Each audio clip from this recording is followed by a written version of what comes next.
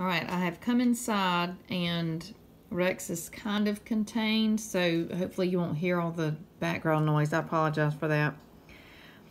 All right, number 8, 6 1/2 minus 1 9/10. So again, these are improper, or I do that every time.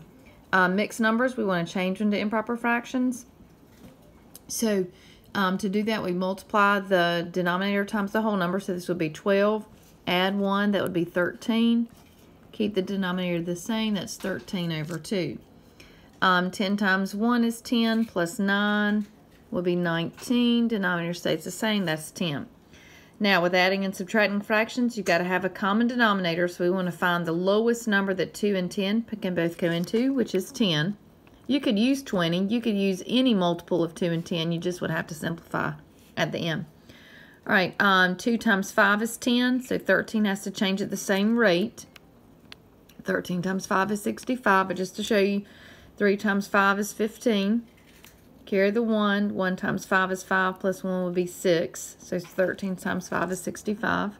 And then keep the denominators 10. And then 10 does not do anything to get to 10. 10 times 1 is 10. So 19 times 1 is just going to be 19. We're subtracting those. So now our denominator remains the same, 65 tenths minus 19 tenths. So the denominator would be 10, and then 65 minus 19. So double digit subtraction. 5 can't take away 9. Go to the 6, borrow a group of 10, and then add it to the 5. And then 15 minus 9 would be 6. 5 minus 1 would be 4. So that's 46 over 10. We need that as a mixed number. So 10 goes into 46 4 times. And so 10 times 4 is 40. So that means that there's 6 left over. Denominator will be 10.